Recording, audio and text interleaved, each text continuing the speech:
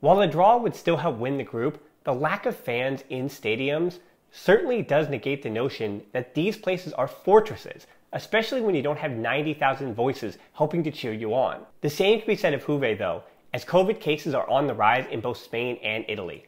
Add to that the resignation of the board, which we will have a video on shortly. And this means that this fixture against Juventus has a whole lot of chaos going on off the field as well as on it. Hi, I'm Dan Hilton. This is the Barcelona Podcast, YouTube exclusive. Anyway, while that chaos all takes place in the background, Barcelona will be facing Juventus, who are unbeaten this season but are currently sitting 5th in the Serie A table, coming off a draw with Hellas Verona. Much like El Clásico, to understand the major themes heading into the match, it's probably best to discuss who will be taking part in the game and what kind of form they may be in. For starters, the headline is Cristiano Ronaldo's availability. People not plugged into these teams will just say this is Messi versus Ronaldo, and it loses its shine if Ronaldo isn't back from COVID, which is obviously good news for Barcelona, but Juve are still favorites in the match. Ronaldo's 3 goals this season leads the team, but you could argue that without him, the rest of the old lady are able to express themselves a bit better. Now, where have we heard that before? Before we get to any of the Juve players, let's talk Andrea Pirlo. Koeman and Pirlo are both in their first seasons with the clubs, 2 legends returning to lead their old clubs back to glory. But the big difference is that Koeman has been managing for 20 years, and Pirlo has been a manager for less than 3 months. If it matters, he only received his UEFA Pro license on September 16th. Tactics matter, but Pirlo already seems to be more the Zidane-style manager, a man that will command respect with his CV, manage the egos, and do just enough of the tactical stuff to let his talent win some trophies. Though Koeman and Pirlo are both in their first seasons, you get the idea that even if Juve don't win Serie A for the first time in forever this season, he will be given time to get comfortable in the chair, unless things go incredibly downhill in Turin, which I don't expect them to. Koeman will probably be gone by July and potentially before that. While Koeman still tinkers with his personnel and his new system, Pirlo continued on the path of his predecessors, saw some of the ideas of his direct predecessor, Maurizio Sarri, opting to trot out Juve's true and tested 3-5-2. It's in this formation that Juve has a lot of, and has had a lot of, same issues that Barca faces. They have star players not in natural positions, older veterans with major roles and importance of the team on the field, and question marks surrounding their health. Once again I ask, sound familiar? Juve have only conceded 4 goals this season in 6 matches this year. For Barca, it's 6-6. The old lady is still built on her back line, but that's actually the place where Pirlo probably deserves the most credit. In front of Szczesny has been a rotating cast of characters, with Giorgio Chiellini, now 36, missing more time than playing, and finally showing the signs of his age when he does play. That's less so for 33-year-old Leonardo Bonucci, who should anchor the back 3. Barca fans who were looking for payback on Matthias de Ligt for spurning the Blaugrana will have to wait because he's out with Chiellini due to injury. Though due to their credit, 22-year-old Turkish centre-back Mary Demiral has been solid on one side of Bonucci, and old Man City and Real Madrid right-back Danilo has done very well as a makeshift right centre-back. These centre-backs are essential to Pirlo's system, one that prioritizes building through the middle from the centre-backs, then overloading one side of the field for a quick switch to a wing-back on the opposite side to create a goal-scoring opportunity.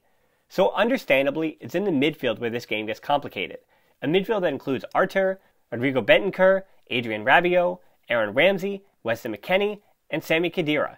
It doesn't have a single name that individually strikes fear in an opponent, but that is a solid group altogether. And at the moment, any combination of 3 has looked more in form and more cohesive than the issues plaguing the double pivot and whoever the central attacking midfielder is for Barca. Without Ronaldo, though, the Juve front line and wingers don't necessarily fill you with dread either. Any of Federico Chiasu, Dejan Kulusevski, Federico Benedeschi, or Juan Cuadrado could have a good day, or they could go missing on the evening. With Ronaldo out, Paulo Dybala becomes the X-factor. When we think of the Griezmann, Isco, Coutinho, James at Madrid and Bayern, we've seen times in Dybala's Juve career where he fits in that same mold. Unbelievably talented players who just don't fit with the team they are on. Next to Alvaro Morata though, Dybala is able to float a bit more and express himself better. As we saw with Busquets against Fede Valverde though, I'm a little nervous about Dybala popping up wherever he pleases, and that includes if Koeman goes with De Jong and Pjanic. That said, I actually like the fact that we will get to see Ronald Araujo, starting because of Piqué's red card against Ferencváros, and I'd like to see Araujo deal with Dybala, as I expect Lenglet will largely stay with Morata and let Araujo use his speed to put out fires before they happen. This could unfortunately pin back a combination of Alba, Roberto, and Dest, whichever 2 of the 3 start, not allowing them to get involved with the attack in fear of having one of the wingers in behind. The other big question for Koeman is how he will set up his front four, and how the hamstring injury to Coutinho changes his thinking. Both Francesca and I gave our picks for the starting 11 on this week's podcast, but I will add that having given it more thought, I might change from Dembele to Trincao in this one due to Juve's desire to play through the middle, then overload certain sides with a floating Dybala, one of the midfield three and one of the wingbacks. That's a lot of defensive work for Dembele, who could be more useful here to unbalance the game late after Juve's wingbacks have put some miles on or Pirlo has used his subs.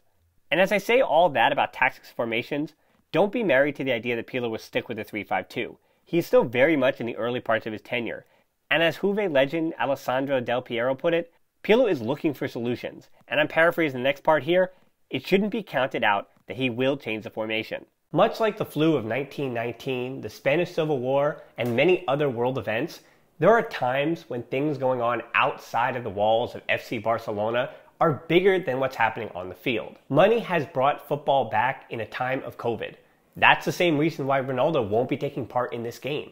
But there won't be any excuses for the 22 plus players that we're featuring in this contest between the lines. This match isn't a make it or break it moment for either of these teams. But for Barcelona, who have all that chaos going on with their president resigning, a win against Juventus would go a long way in helping to right the ship this season. But win or lose, make sure to check back here for the match review, give this video a like, subscribe, and hit that bell for notifications. Also keep a lookout for all of our different content about the resignation of the president here in video form, as well as our weekly podcast. And until next time, as always, Forza Barca.